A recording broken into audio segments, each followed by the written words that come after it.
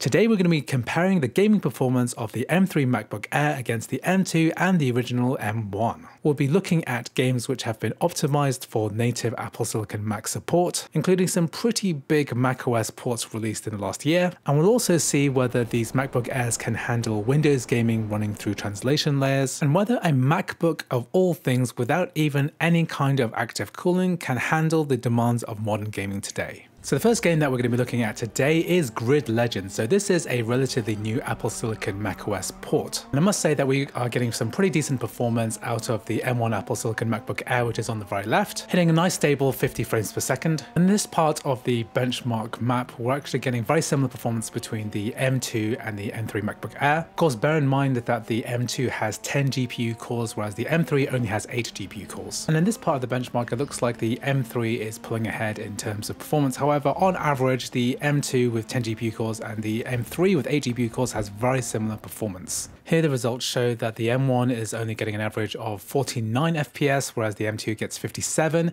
and the M3 gets 60 FPS. Interestingly, with the M3 we're getting a higher minimum frame rate of 46 FPS versus M2's 40. Regardless, even though the M3 is clearly going to be the faster chip, you're going to get very playable performance on the M1 MacBook Air. We are running this game at 1080p medium settings. If you turn it down to low, you're probably going to get about 60 frames per second on the base M1. So next up, we're looking at the classic game Minecraft. So this is running on a native ARM version of Java. And you can clearly see that this game is pretty much CPU bound. So there's generational differences between the M1, M2 and M3, with the M1 chip performing at only about 230, 240 FPS, whereas on the M2 and M3 chip, we're getting about 350 FPS. However, to see the real difference between these MacBooks, we need to look at its GPU performance, and the best way to do that is by using shaders. So here we're making use of complementary shaders set to low, and it's really interesting to see that there's basically very little performance difference between the M2 with 10 GPU cores and the M3 with 8 GPU cores. In fact, it's possible for the M2 to actually outperform the M3, and that's because it has 25% more GPU cores, even though this is the previous generation of Apple Silicon.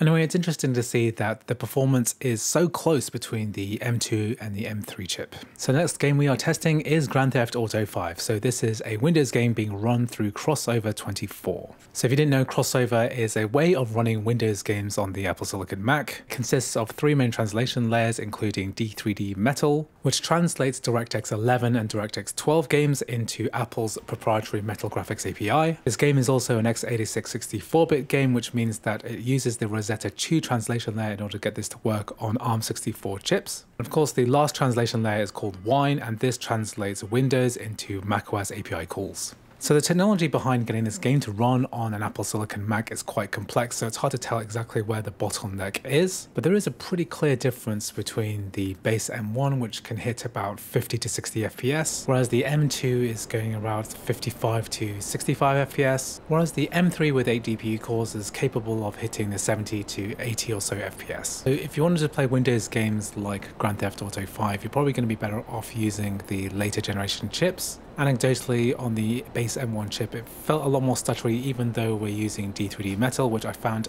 a lot more stable than using DXVK, which we had to do in the past. So the last game we're going to be looking at is Death Stranding. So this is a pretty recent Apple Silicon native port, which came out late last year, and it looks fantastic even on the base M1, but you are going to get better performance on the M2 and the M3. But I definitely call this an acceptable level of performance, especially considering the fact that we're running this game on a completely fanless desktop computer.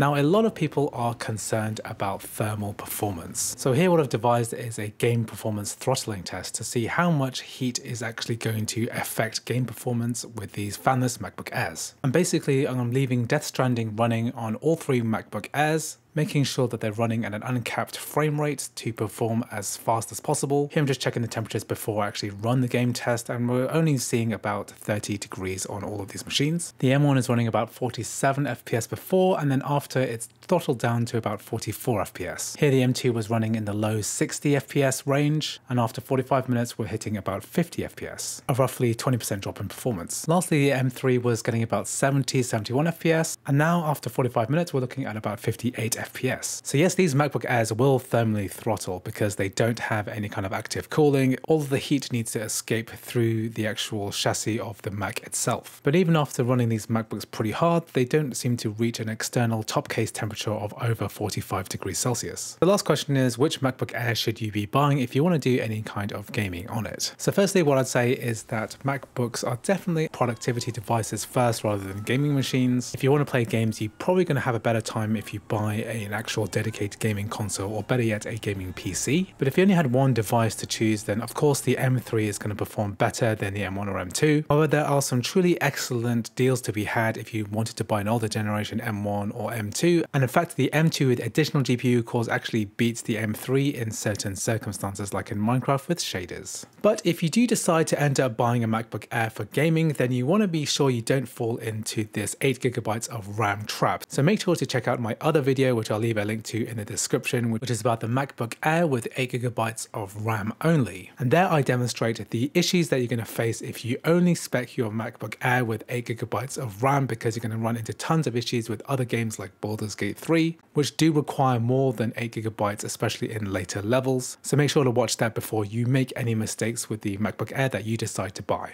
Anyway, I hope you found this video useful. Thanks for watching, and I'll see you in the next one.